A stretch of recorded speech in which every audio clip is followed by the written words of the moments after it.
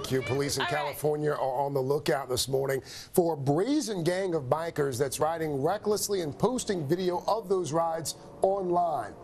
As NBC's Jacob Rascone reports, it's a dangerous situation that police are keeping a very close eye on. It almost looks like a video game.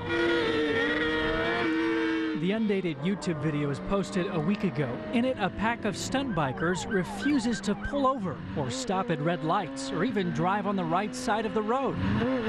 There's not much the Los Angeles police officer can do except call for backup. The bikers hide under bridges, drive through pedestrian tunnels, eventually turn off their lights and get away. Last month, another similar video went viral. When a California patrol officer confronted bikers breaking the law near San Jose, one of them told the officer, "It's not worth it, just go."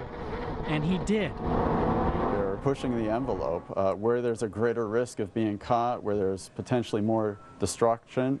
It heightens their level of excitement and thrill. Everyone wants to be the next big thing online, and this is their opportunity to do so. It's also an opportunity for police. Soon after the San Jose video reached 1.5 million views, investigators used the post to track down the biker they say recorded it all, arrested him on felony charges, and promised more arrests are coming.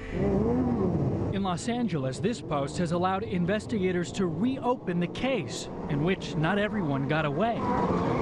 And because of the video, for those who did, it may soon be game over. For Today, Jacob Rascone, NBC News, Los Angeles.